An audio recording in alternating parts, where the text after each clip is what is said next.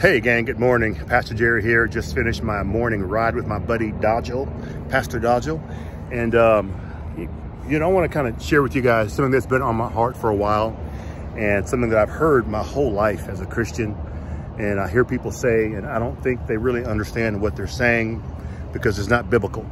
And so if this helps you guys, go ahead and share this with somebody. And if it's you, I hope it changes your heart, and I hope you kind of do some research and just make sure that you're accurate in what you're saying. I'll hear people say, well, God put me through this bad situation, or God caused this thing to happen. First of all, the Bible says that every good and perfect thing comes from the Lord. And the Bible also says that the enemy comes to steal, kill, and to destroy. So God has given us a world right now where we can make choices. And quite frankly, he's given the world for a season over to the enemy. Now, the Bible also says that we have overcome the world through Christ Jesus. And the Bible also says that it rains on the just and the just and the unjust. The Bible also says that Jesus said that in this world you will have trouble, but take heart, I've overcome the world. So in this world, bad things are going to happen to us. It's either Satan's fault or our fault. I'll give you an example. People say, well, they're acts of God, or tornadoes and earthquakes and hurricanes. That is not God's fault. That is not, does God allow it? Yes. But he's allowing it for a season and a reason, I tell people. And Satan caused it. If you believe the word of God, if you know the word of God, then you know that Satan causes these things to happen because we live in a fallen world. That's number one. Number two, it's normally sometimes our fault. Because when people do stupid things, when people go out and drink and drive, when people go out and have sex outside of marriage, when people go out and cuss people out, when people leave their jobs without having a job already, unless God told you to specifically, and then things get bad, then we want to blame God. Then we want to say, well, God said, or God put me through this. No, God didn't put you through that. That was your choice to fornicate. That was your choice to drink and drive. That was your choice. And we got to stop blaming God for stupid stuff that we do, stuff that we know we should be doing. Because here's the deal. People who say that, they normally don't have a passionate, strong, consistent walk with Christ. They just don't. Because I wouldn't say things about my wife because things happen in my marriage that I'm not sure of. And I'll break that down for you. I know my wife very, very well. So I know what she likes and doesn't like. Same thing for her. She knows what I like and don't like.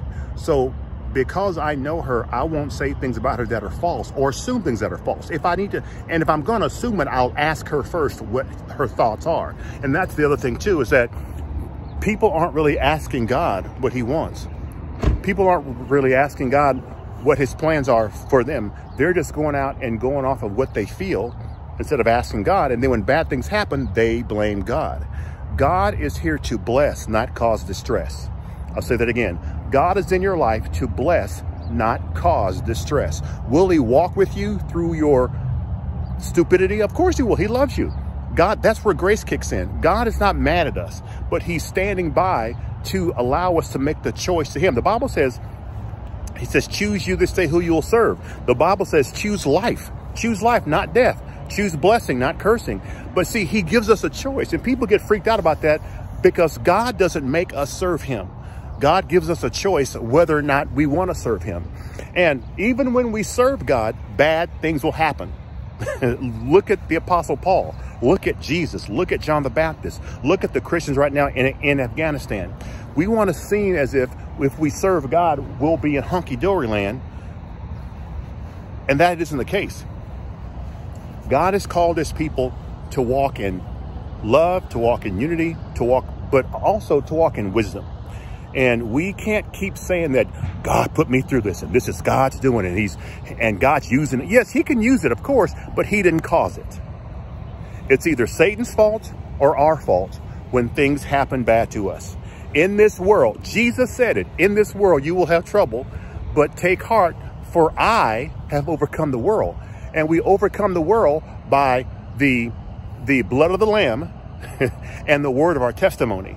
And the Bible says that without the shedding of blood, there's no remission of sin. So we've got to make sure that we're walking in God's purpose. And then all the hurt, all the drama, all the pain, all the hardships will be worth it, because we know that we're in God's purpose. I'm not saying that when you're in God's purpose, bad things will never happen. What I am saying is God will be with you. He'll walk with you, and he's allowing it to happen to shape you, to mold you, and to refine you.